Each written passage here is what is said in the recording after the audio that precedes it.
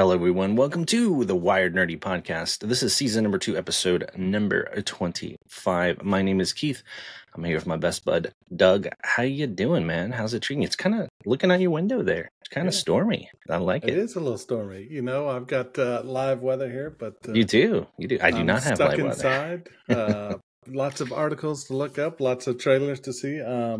One thing I'm really interested about, I'm losing my headset, is a video game that we're going to talk about later, but not to jump too far ahead. Yeah, got some Doug's interesting excited. News as well. You can tell he's excited whenever he brings up Losing the main topic. He's losing his equipment. He gets excited whenever he throws that main topic out there. Let me get back on track here. Oh, he's got coffee, ladies and gentlemen. It's going to be a good show. And a Super Nintendo coffee which mug. I absolutely love that mug, by the way. That's awesome. Doug and I are huge. Oh, it's got the Famicom logo on the backside and the traditional Super. You know what's funny? I'm going to share a little bit of trivia with you all that I heard recently. And this will be a gimme. So all these years, what is it that Mario always says? What's his catchphrase? I believe, and I'm probably wrong, it's a me, Mario? You're right. However, you are also wrong. Yeah. Everyone assumes that he's saying, it's a me, Mario. Like an Italian accent. It's a me, a Mario. No. It's Japanese. It's sume, which means sume is super. He's saying Super Mario in Japanese.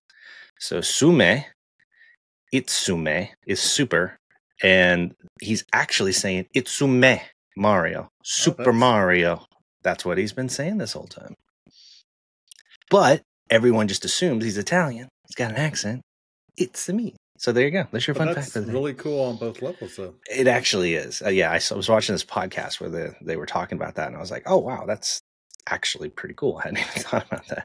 Yeah. So there's your fun fact for the day. Your nerdy fun fact. There you go. Maybe that's a new promo. We each find a new nerdy fun fact for the top of the show. We need to. That was good. I like that. All right, man. You ready to do nerd news? Yeah, let's get into it. All right, let's cue up the nerd news. Nerd news. All right, let's get this share going. So the first one we're going to talk about as you're sharing is Microsoft is changing one of their panels called Control Panel. Mm-hmm. It's been strong for about 39 years now. You know, everybody's had the Control Panel. What they're going to is more like a mobile setup, in my opinion. It's Windows Settings app. So this website doesn't have a picture of Windows Settings app. I don't know if you can find one for us. Yeah, totally. But as I'm describing it, to me, Control Panel kind of gives you all of your categories broken down. And then the Settings app is, you got to search for it, in my opinion. I don't know if you take it the same way, but Settings seems to be harder to find exactly what I'm looking for. But I could just not be used to it. Dude, no, you're spot on. So first of all, Microsoft has been saying they're going to get rid of the Control Panel interface since Windows XP. The OG one, which is this one you see here, has been around since about XP. And it's been great, in my opinion. I know exactly where I need to go to find something. Yeah. I like it. They've been wanting to update it for a while now. Their first attempt was, what they did was they added a front layer navigation before you could get to this, and it is exactly what you said. It's this one here, which is a listing of all of the categories on the left with a search feature. Now, there's a way you can, if you type to the top Control Panel up in this new interface, it would just take you, it would take you to the old school one. And that's usually what I do. Oh, okay. But the fact that they're getting rid of this, I'm like, ugh. Now, they didn't say when. They did say that the latest update will be coming out is, I think in the fall. It's their 24H2. And that's their designation. 24 is the year. H designates like the when. There's usually a 1 and a 2. And so that'll be in the fall. However, there's rumors that Windows 12 is coming down the way on the horizon. So they may wait till that. Microsoft recently confirmed that they removed 3D Paint from the Microsoft Store, which it didn't really take off. It was kind of cool to play with a little bit, but it wasn't very good. But they've been wanting to get rid of this Control Panel for a long time. I'm like you. I'm a fan of this old school Control Panel, and I don't know if it's just because I've been using it for so long and I'm so used to it. Yeah. I can tell you, I ain't I can find my way around this one, but I ain't crazy about it. It feels a little like the Mac one. Mac system is what it is, where Mac does the same thing. Everything on the left, you can search it. It feels that way, and I'm not even that crazy about the system one on Mac, to be honest with you. So I don't know, man. I guess, but I'm going to give it a chance, and I'll get used to it. That's my thing with OSs. I just end up getting used to it over time. Yeah. But I'm like you. I ain't crazy about this. Well, the old line of if it ain't broke, don't fix it. I'm sure most of us agree, or most Windows users agree with us that it works fine. I find exactly what I need. I'm for updating it. But to me, when they dramatically move things around, they got to have a reason. Like maybe there's more settings and it doesn't fit in the old window. I could get that. But here's the thing. If I go back to this one, you can't tell me they couldn't keep this same format of the old one, but just make it like where the graphics are different, and maybe make the system headings buttons. Keep it in the same layout. I like the way they broke up the categories in the old one, and it was just 2 columns, and whatever you wanted was in a subcolumn. To me, they could have kept this format and reskinned it, and I think that would have gotten them what they wanted. But instead, they're totally changing the navigation, and I'm sure they have a reason. Mm-hmm. I will tell you that the search settings prior in the old one sucks. The search settings are better. Like if you search for something, you can relatively find it for the most part. So that has gotten better. I got to give them credit there. I still pour one out for my boy Clippy. I still miss it. There's people that have, we talked about this, they've integrated AI into Clippy. It's kind of scary. That's a scary thought. Well, there were rumors that Microsoft was going to do that at some point with Copilot, but they did not. Clippy's going to be mad that everybody drug him down to the taskbar. I know. He was annoying, though. All right. You ready for the next one? Yeah. All right. We talked very briefly about this last year, and it's an update, but there is drama in the chess world. Now, we're at Wired Nerdy. Everybody agrees chess can be kind of nerdy, but it's a thinking person's game. So this is an update to this. Essentially, let me give you the background history. Doug, I don't know if you remember this at all. We talked about this. I do remember. It was very strange the way he cheated, I believe.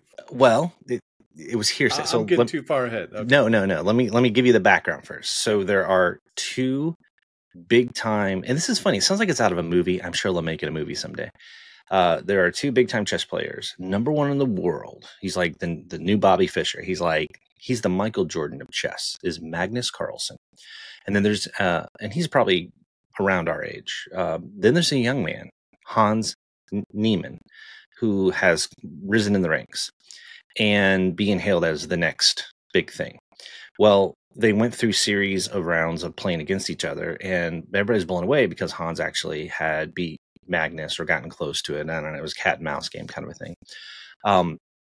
Famously, Magnus, during a live stream, because they play remotely or they can play in person, there's all different ways that they can handle it, walked away from the chessboard. And only like a day later said he walked away because he claimed that Hans was cheating.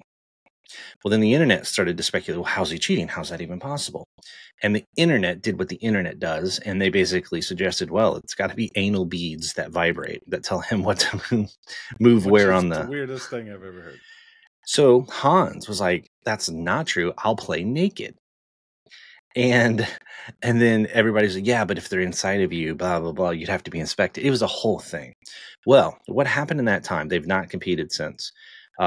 Magnus wasn't going to, just vowed not to play him ever again, says he's a cheater. And then chess.com, which is a ranking system, meaning for you to become a big deal in the chess world, you got to rank in that, and it's digital. They had sided with Magnus to a certain extent, and they had revoked Hans's access to chess.com, and that's how you rank up as a result of these accusations. So that's where we left off. Now what's happening is, since this time, Hans sued both chess.com and Magnus. It was like $3 million or something like that. Yeah. And he said it was defamation. It was $100 million lawsuit. I was way off. $100 million lawsuit. And he said it was defamation of character and it hurt his brand. And it wasn't true. It was unfounded. And it really was not founded in any way. It was a lot of the internet and that sort of thing. And people saying that, look, Neiman is so good, he has to be cheating. because Magnus is the Michael Jordan, right? This guy can't possibly be this good. Well, they settled out of court for an undisclosed amount. Chess.com reinstated Hans in good standing to go up in the rankings. And when that happens, Hans vowed to become the best chess player in the world and to basically get revenge on Magnus and beat his pants off. So what's happened now, there's been a tournament that's been going on, and guess who it comes down to at the very last? These rivals. Yeah. So again, September, Magnus Carlsen and Hans are going to go at it again since this whole controversy. And it sounds like something out of the WWE, man. Like, it sounds interesting. So it's interesting. Now, I thought it was interesting. Some of these prizes can be really big. Like sometimes they're $1 million prizes, but this particular tournament, it's just the winner of the Carlsen-Niemann match will head into the title match to compete for the top spot for their share of $175,000 prize pool in Paris. That's a decent amount, but I've heard that some of them can be larger, like the World Chess and things like that are a lot higher. So there you have it, man. Drama in the chess world. And by the way, streaming chess and people watching it is huge. Yeah. Huge business. It's a very popular watched sport now. What are your thoughts on all this, Dougie? I've played chess a couple times. You know, I don't know all the proper moves. I don't know the strategy at all. We have a really good friend, Joe. I know he's really good at chess. He tries to teach me a little bit, teaches his kids, teaches our other friends.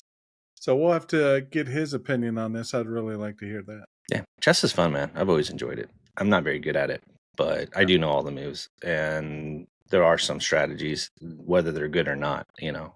But yeah, chess is fun. Yeah, my wife beats me in checkers, so there you go. You never played, you know, a good way to learn chess, and this is how I learned, is to play the original OG battle chess. Have you played that before? I've seen it. It's got the Russian Grandmaster on it, doesn't it? No. Well, yes. I'm thinking of something else. You're thinking of Grandmaster chess. Oh, okay. Here, I'm going to show you here real quick. Okay. So, battle gave me the Warcraft thing. No, the one I'm referring to. Yes, I have played this. Yes, this is the one with the actual characters. Yeah. This is the one I played OG. What was fun about it was you learn the moves, but when you go to take a character out, it would go to a cool like cutscene, or it would show them like actually fighting. And this is what I learned on. And because I love playing the game, it was just fun watching the animations and that sort. So this is what I played, and kind of made it, I don't know, a little bit more interesting as a kid.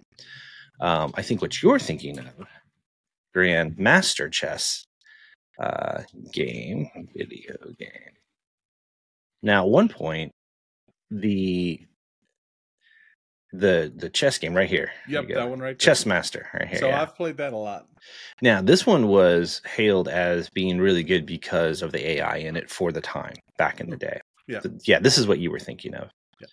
And and we've talked about how AI can like totally dominate these things now. Oh, big time. Now, what you could do if you were really interested in playing, you could have ChatGPT open, and there's like bots and stuff. They could teach you how to play and help you to get better. So if you're ever interested in it, but there you go.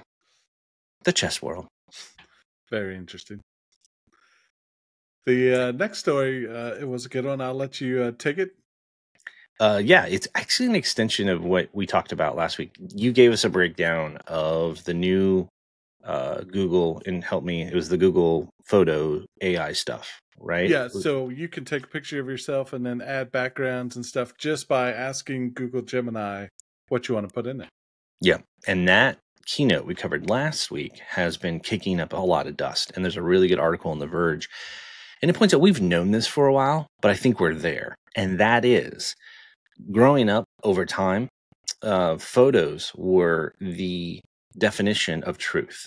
Well, now that's all changed. And this article is really good because it points out we're now on the precipice, the edge of that changing because of what Google's done and how easy it is to use and how convincing AI manipulated photos are. And they gave some examples inside of here. So we've already seen this in like politics. And the example they gave is the Tiananmen Square, which happened in China with the tanks and the one lone person standing in front of it. There are iconic images like that, or images from the Depression. Like there are things that we think of that are examples of what's been going on in the world. Well, they took some of these base images and what we talked about last week, and they edited it with the new Pixel 9 and with the new feature set. And here's one photo. As you can see, it's a very serene, beautiful lake, I guess it is, with a little bit of a campfire on the right. And look what they put into it. Yeah, I'm looking at the same. It's a helicopter. It looks real. I mean, the smoke looks like how smoke would act and kind of billow out from the craft. Yeah. It's a helicopter. That's a military grade, right? Yeah, it's something I don't recognize, but but it's got smoke billowing out of it, and it looks like a military helicopter crashed into the water. It looks legit. Go on. Yeah. Oh, I was just going to say talk about the next one. Yeah. Oh, this is crazy. The next one is what I'm worried about. It's if you're going to try to frame someone as a bad person or as a drug user or something like that. So explain what you're seeing here, Doug, on the first picture. So this is the before. First picture, it looks like a young woman in her apartment. Got some cleaning supplies, exercise stuff in the back. She's sitting on the floor, right? Yeah, sitting on the floor. Then we go to the next photo. And someone has put in a tourniquet, some suspicious maybe drug paraphernalia and drugs on the floor. Wine. The wine bottle was there. It wasn't in the first one. I had to look again. Yeah, it was not. Yeah. But I mean, talk about if you're mad, you can frame somebody or put them in a bad light on social media. And, putting something on social media, it never leaves the internet. Yeah, and it looks legit real. The wine bottle even has a slight shadowing at the base. Yeah. It's got a syringe. It's got lines of Coke. It looks like she's partying in a bad way. Like, whoa. And if I glance at this, I'll be like, oh my goodness. It's scary. Yeah. Oh, yeah. Yeah, I think, you go through the article, they have one more, or they have a few more here. So here's a photo of an empty street. It's just not really quite an alleyway. It just looks like a typical street in a town or a city, right? What do you see there, Doug? Yeah, you go from empty street to looks like a fatality accident.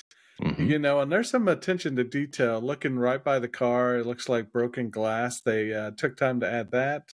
There's a little debris pile between the motorcycle and what we probably think's a dead body. So yeah, it's like a white tarp with blood all over it. I mean, it's just crazy. The next one is interesting. Go ahead. What do you see in the before? So we have our first image, and it's just a subway. I don't really see much going on, graffiti on the wall, stuff like that. Just a normal subway. Then we go to the next photo, and there is what appears to be a bag, lots of wires and smoke coming out of it. So that would make you think there's a bomb in the subway. And it looks legit. I mean, you can even see the shadowing on the wires, and oh my gosh. This is scary. Just think if someone tweeted this. Everybody looking at their phones and they're in the subway. So it's going to happen. It's going to happen. Like, you don't know what's real anymore.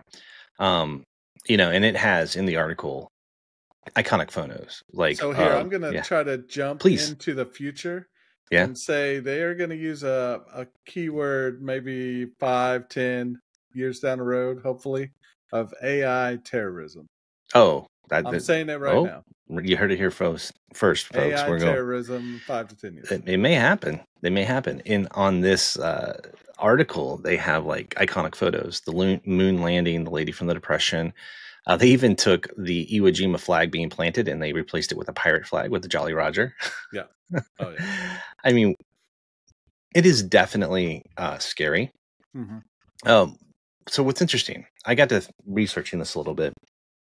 There is software that exists that can recognize altered photos and whether they've been AI altered.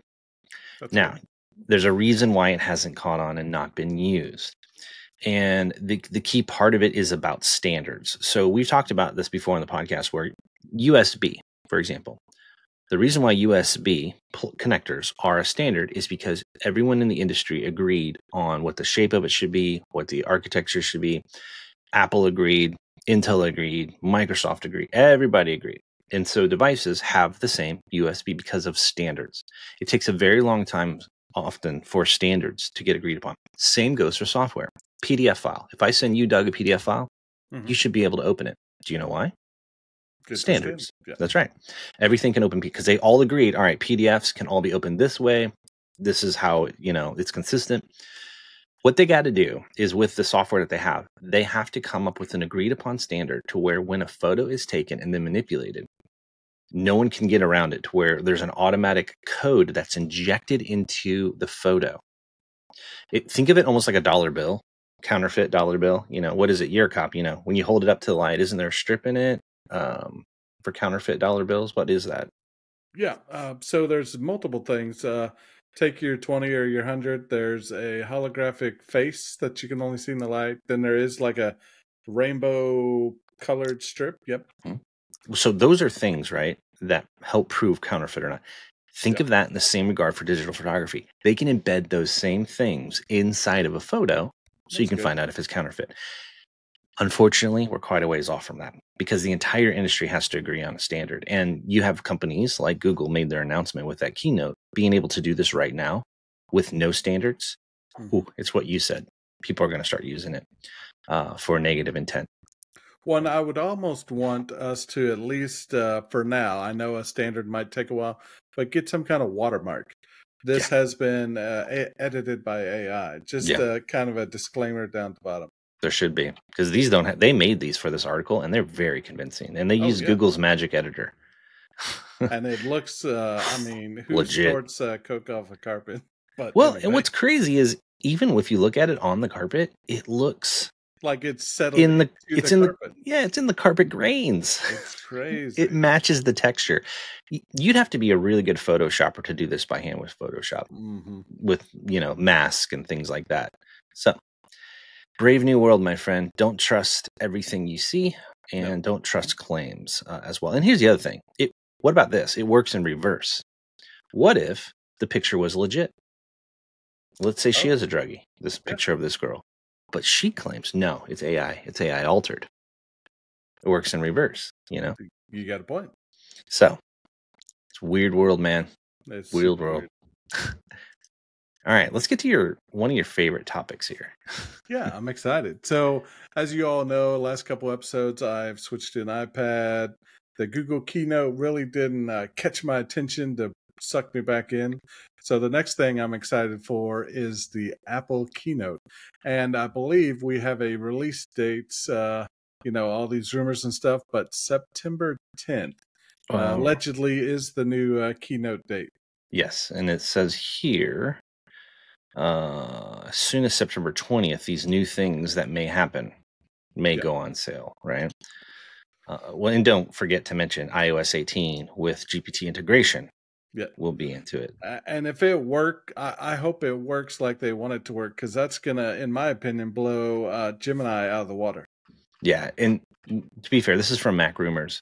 Essentially what they're saying is not only will you see an announcement for the iPhone 16, well, we already know about iOS 18 and the AI integration. We know about that. That is for sure. That's confirmed. You have the iPhone 16. You have a new watch and new AirPods, which is huge, by the way. And potentially even a thinner iPad, which I don't think they will do that because the thinner they had their iPad event in May. I think they would have announced that then. Yeah. So I'm not feeling the thin. Oh, sorry. The launch of a new iPhone 17 Slim next year is what they're saying. I wonder if they'll put. I saw that. Will they put the Air phrase on the iPhone? Because Air seems to be their thin model. Slim, yeah. And their Air stuff's really good. iPad Air, I love it.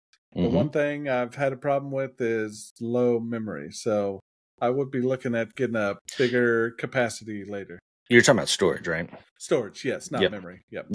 Yeah. But you're doing, the way you use it is you're putting a lot of content on the device, right? And I need to draw from the cloud instead. Yeah, draw from the cloud. Have you done a trick? Have you done the trick yet? We talked about with you can do USB-C external storage as well. And I actually named it iPad Drive. It's sitting right here. Look at that. Look at you. That helps. That helps. On it. Well, my connector fell off. But yeah, I've got a USB-C dongle. So yeah. So at least that's something you could do, outside of the internal. But people complain about the same thing on their consoles right now. They're saying that, 1 terabyte on an Xbox or a PlayStation is just not enough. The good news is they let you upgrade the internal storage. You obviously can't do that with an iPad. Yeah, and that's the thing. You talk about that with video games. Call of Duty. Oh, I heard about this. Try to find the file size. You may find it faster than me. Okay, 309 gigs for Call of Duty 6. Black Ops 6. Is that the new one? Yeah. I mean, I've got a terabyte hard drive. Good Lord, that takes up so much room. You know what blows me away is I remember when people were throwing a fit that the digital version of Skyrim was 128 gig. Oh, yeah. It's like Call of Duty comes up and says, hold my beer. I know. Well, and it's funny. So I had this conversation recently with my son. Now, my son is now in college, and he's starting to get his degree in video game development. So he's only started with like a public speaking course, but they're starting to get into, like, he was telling me about how they're talking about color theory, where in games, Very cool. Blue calms people, red enrates. And we were talking about like how that's used in games. Well, one of the things like we were talking about is he's going to be taking a course on video game psychology and also efficiencies. Well, back in the day for Doom, for example, we had very limited RAM and storage. So what they had to do with Doom is, if you notice, when you walk up on a wall, it gets very pixelated. You notice that? Well, So he was telling me, he was explaining to me, that's called parallaxing. And what it does is when it's away from you, it's actually at a higher bit rate. It's a larger file texture. As you get closer, it switches without you realizing it. It does a math equation between the player and the wall, and it switches to a lower texture. And it puts less tax on the system for RAM and storage. That way, whenever you package the game, it keeps it small, and it also helps with your memory efficiency and your frame rate. Well, now that we have systems with 64 gigs of RAM, and he was saying that it's a real problem in the industry. Their texture files are huge. So they will have he was telling me they'll have like a wall, let's say, let's just say it's rocks. He said those rocks will be can be 200, 300, 500 megabyte or a gig, a rock wall. And guess what? As you walk up to it, it's the same. It's the same size. It doesn't, because they want to maintain fidelity up close. Well, the games become huge then.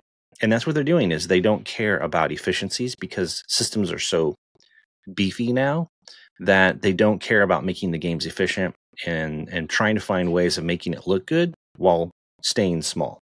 So I thought that was an interesting conversation I had with him just about games Absolutely.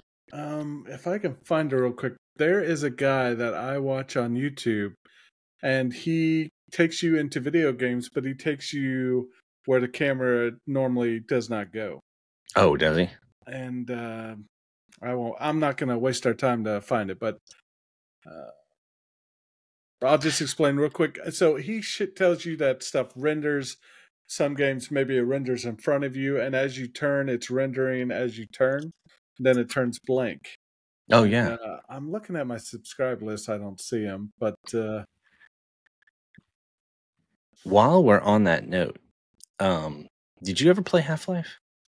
I did. I saw something. So probably a similar guy. Here's this video at the beginning of, you know how the game starts? You're on a tram, right? Mm-hmm. See the tram moving? Somebody like that guy, he goes outside of the game levels and look. He found out. Do you know how that tram's moving? You think it would be like you tell it to go through the levels, right? Yeah. They couldn't get that to work.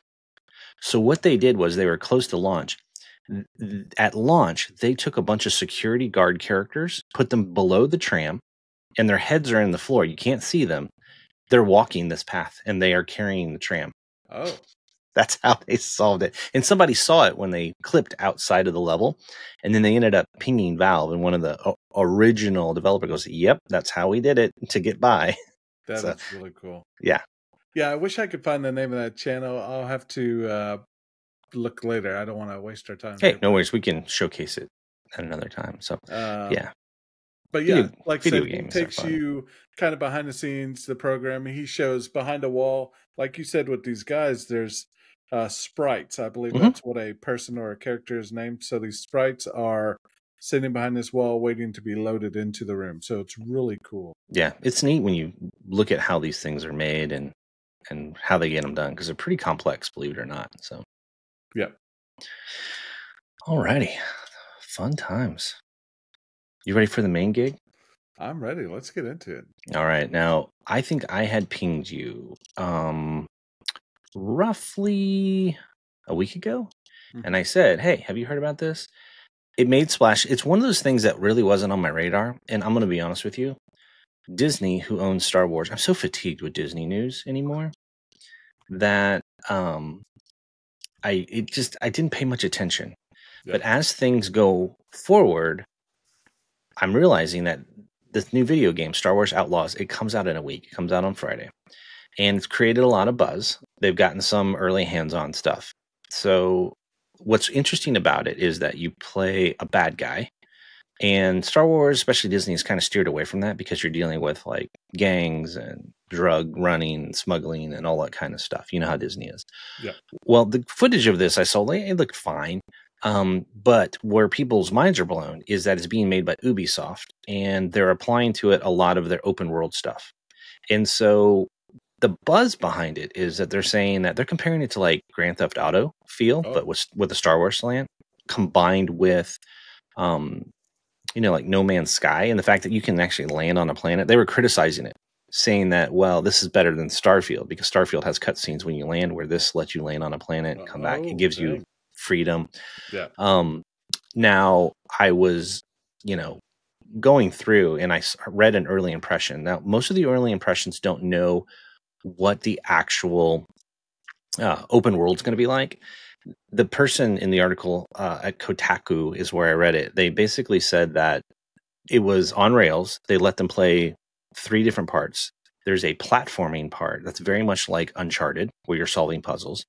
Then there's a stealth mission where you have to get off of a Imperial Star Destroyer, and that one you have to cause distractions. And then there's a variation also on stealth, where you have to use this little character that's your pet to distract people. So apparently there's a dogfighting element in space where you can actually do space battles. So they've incorporated these, and it's also open world. Now the biggest comment I've seen is the game is beautiful. They say like you just want to stop and walk around, and I've got footage of it playing right now. This is actual gameplay footage. It's a lot of like Assassin's Creed, like sneak behind somebody, take them out, right? And you have to sneak around. So there are gun battles in it, but they say that you're grossly underpowered. You're not like Boba Fett here. You're just, a smuggler, a normal human smuggler. So you're not going to kick down the door and go in guns blazing. You're going to want to hide behind things. You want to take cover. There's a cover system in it. Or you have to like trigger things in the environment or use your companion to distract them. And that's what's going on here on the footage. She sends her little alien cat-like looking thing to push a button, which distracts them because something starts moving, so that she can hide behind it and hopefully get around them.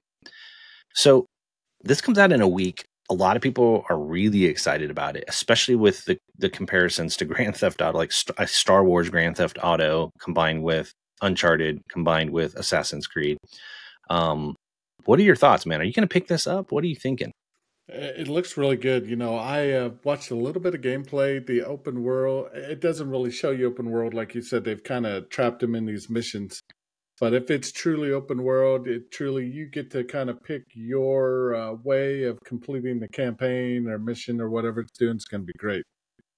And I think a lot of people are excited because prior attempts to have a Star Wars game that focuses on being a smuggler, like a bad guy, kind of fell. There was a game called 1313 that was supposed to be like Boba Fett, and it basically got canceled, but people were excited about the footage. There were other games. There was one I believe it was just called Scoundrels, and it got pretty far in development at EA, but then it got canceled when Disney bought Star Wars. So it seems like there's been this attempt to squash any type of Star Wars game that focuses on, that's not Jedi or not the main character types. Yeah. But Ubisoft, who made Watch Dogs and Assassin's Creed, and they're really good at open world stuff. They entered an agreement with Disney, and this is their first jump into that. And apparently, you see her now. She's getting out of the base, and you look in the distance. She's getting on a speeder bike, and I think you can just look in a direction and go there. And that feels very cool. Like if you can just point in a direction and go, look how big this world is. Now she's in a fight with these speeder bikes. You're not showing us. We're having a technical issue. Oh, we are. Thank you for saying that. I wonder why. Yeah. Let me give this a shot here. Interrupting you there, Matt. So while you're bringing that up real fast, Ubisoft has so many great titles, like you said, Tom Clancy, Assassin's Creed. They do the Far Cry series, lots of sports games. I mean, they have a very good history, and the video's working, so... There we go. Sorry about that. I'm glad you said something. Good. I don't know how long ago it stopped, but she basically jumped out of a base, and now she's on a speeder bike. But look at the open world. It looks great. You can point in a direction, just go. It's very... See? Like, you see mountains, like, I'm going to head that way. I wonder... And like you said, the visuals, the background, there's birds flying, or some kind of creature flying, ships flying overhead. It looks awesome. Yeah. And now she's going to a town. Yeah.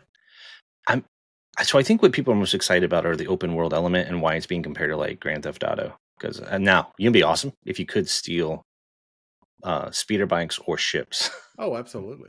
Now... I doubt it. Know this, but has there been a Star Wars open world game before? I don't think there has. I'm trying to think. So, not fully open world. Okay, so I will tell you the online Knights of the Old Republic is semi-open world, but it's kind of canned because it's grinding, you know? You can go anywhere you want-ish, but you kind of grind. No, not to this magnitude. I will say that. You feel like it's open world when you play Jedi Survivor. But that's more narrative driven. And as you see, here's a cutscene. I guess you can make choices. Did you ever play Knights of the Old Republic? Only a little bit. I think I have it on Epic Games as a free game they gave away. It was really good. That was in the Xbox era. And if you haven't played it, it's worth a playthrough. I'm hoping it has elements like that into it. But no, not open world where you can consistently go from one place to another with free will to go where you want. There's always an element. They kind of dance on it. Like they would drop you on Jedi Survivor. They drop you on a planet. You kind of feel like you can go in an area, but it was still. If you look at the map, on rails somewhat, ish. You can look in the distance, but you couldn't necessarily go to anything. They kept you within a path, and you had key things that you had to do. This already, from what we're looking at here, definitely looks more open world. I see why people are excited about it. So my thing is, like, if I were to get this, I'm going to wait and see what the reviews are. Like, do I get it on PC or do I get it on my PlayStation? That's a big choice, yeah. It's the eternal question, I'm falling out of love with my Xbox, I'm going to be honest with you. After they hiked up the recent game showcase prices that they have there. So, but overall, back to this game. I don't know if it's going to be on Game Pass or not. Look, do you see that? It had a wanted. Oh, yeah. She stole something. Done something? Yeah. Maybe this is what they're talking about. Now she's running to her ship. Is this what they're talking about with a wanted system? It says escape the Empire. Yeah, I think there's something up in the left-hand corner. Maybe that's her wanted bars. It is. And look, it's an Imperial. Maybe it is Grand Theft Auto-y. Very nice. Oh, see, I hadn't watched this yet. She's running. She's getting in her ship. Let's see what happens. First to her. For both of us here. It is. Well, I've been reading about it, but I haven't really watched a lot. Now, I wonder what happens to her warrant level. Planet. Yeah, I don't know. Well, she was talking to an Imperial officer. Now here, she's taken out of the planet. This is very No Man's Sky-ish. So she's putting on her boosters, getting out of the atmosphere. Now, that's the one thing I am kind of upset with Starfield is it cutscenes you to the planet and cutscenes you out of the planet. Now, what they did here, you're in a cloud. You can tell the cloud's got to be where it's like loading the texturing for space, which why couldn't they have done that on Starfield? There you are. Look. I understand that. There's got to be some loading scene to the next world or area. So. She still has her warrant level. So now she's in space. Oh, there's TIE fighters coming after her. Coming after her. Oh, yeah. Oh, I should not have watched this, Doug. Look we at may that. Have to get this. Now she's her wanted level just went up again. Yeah. Oh, look at that. It's because she killed a TIE fighter. Oh. This is very GTA. Now I wonder what their level of response is. TIE fighters, Star Destroyer. Yep. Mm-hmm. That would be cool. And you know what I love about Ubisoft? I love the Watch Dogs games. Now, some are better than others. My favorite was Watch Dogs 2. They can do this well, so they've proven it. Now, I think you're pretty much stuck to this spaceship. I doubt you can just grab any spaceship in the game. Oh. It'd be cool if they would let you rotate them, but I've only seen this is her ship. And they probably do that for good reason.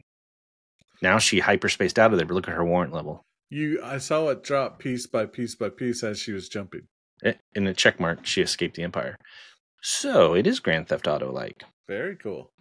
Huh, she going to land on a planet now? You know, we are maybe a couple months, maybe a whole year away from GTA 6, but that is kind of the thing that's going to cue all the other developers to look at and say, people love this game, maybe we should make it similar. We don't want to be copycats, you know? I'm curious as to whether or not, you know how like with movies, if Lord of the Rings is going to come out, they will shift the release schedule. I wonder if the same thing's going to happen with GTA. I bet it will. So I believe, correct me if I'm wrong, that's why my beloved Dreamcast did not do as well. What do you mean? Explain Didn't it come out the same time around the PS2? Or am I wrong? The timing was a little off. Their issue was they had some marketing issues too, I think. They did. It didn't take. They also had library issues. They didn't have. Okay. They couldn't compete with Sony's library. That was the big. They were coming out at the same time as another console as well. But they were staggered a little bit. They weren't exactly the same time. I believe the PS2 already had a foothold in around the time, but don't quote me on that. I'm sure Brian will correct us. Yeah, I believe because I know the Dreamcast came out in '99. Yeah, let's see. When did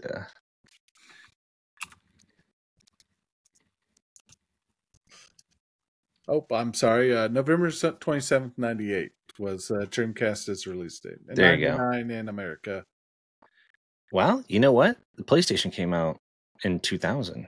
Oh. March 4th. So it says November 27th, 98 was Dreamcast, and then PlayStation 2 was 2000, and the GameCube was 2001. Boy, those were good times. Sony was beefing up, hey, we're getting ready to release our next console. I'm sure they were, but Sony obviously kicked their tail in with the library. Machine, yeah. You know, I never owned it. I always say that. I never had one. I skipped it. I was big into Xbox. I had a Dreamcast, then I had an Xbox. Of course, Xbox came out a little after the Dreamcast. So, yeah, man. So back to the back on topic. Yeah, back on topic. So, are you going to pick this up? What are your thoughts? I mean, after this, great. I think I want to see how some much reviews. There is to do. Yeah, and some reviews. I really rely on views, whether it's video games, movies, or products. Yeah. You know what else I do? Trust the word of other people. Do you do this? To me, it's such an investment cost in the game anymore because you're looking at brand new launch $70. That's a lot of money, especially if I don't know if I'm gonna have time to play it. So sometimes I'll wait on purpose if I'm busy in life. Like lately, I haven't played any video games really because I've been so busy. Outside of pulling up something on my Stream Deck real quick to jump into. But do you watch Twitch footage? Do you go to Twitch and like watch people play it just to see if it's your jam? I do that. Yeah, I have before. That's my thing. I like to go and watch somebody play it. A lot of people, but I don't follow. I don't follow a lot of Twitch players, but I'll go into Twitch, I'll look for the game, and I'll just watch a little bit of gameplay. Yep. And then I'll go read some reviews and see what their impressions are of like, well, how good is the open world and the things that I know I care about. And then that helps me decide. What usually will swing me is if it's getting rave reviews, they're almost always right. Mm-hmm. So I remember that with that cat game. It was called Stray. I was kind of on the fence about it, but then I started seeing reviews and then I was like, okay, the reviews are rave, so I got to do it. And it was unbelievable. Most of the time, if a game has good rave reviews, it's almost always good. You can't say that about movies. No. Yeah. Game reviews are a little better in my opinion.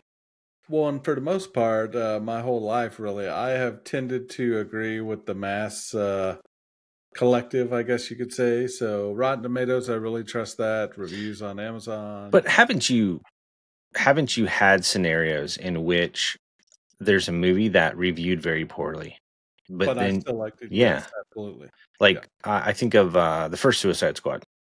Like people couldn't stand it. I liked it. I thought it was great. You know, granted, do I think they could have done better? Yes, there's some things they should have done. But so to me, I've had more moments like that with movies than I have video games.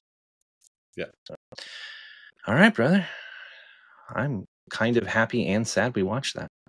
Yeah. I know what I'll be doing over Labor Day. Absolutely. I'm glad it comes out next week. So, all right, man. I think that's another one in the can. Bring us home. Yeah, we just want to thank everybody for listening in or watching. We're trying to bring you content that not only is exciting to you, but matters to us, things that interest us. And we want to keep going. We've got the Apple keynote coming up. I'm super excited about it. Yep. I may have some new items to show. We'll just have to see how that keynote goes. I also think we're due time for an interview. I think we need to pull somebody in. We've got a backlog of people that we've been working on, and it's honestly, this summer's been so busy. But now that we're heading into a normal flow of the normal year, maybe we'll be able to get back into it. So yeah. All right, everybody. Definitely work on that. Yeah. Thank you for watching, and you all have an awesome week, and we will catch you on 26. Yep. See ya.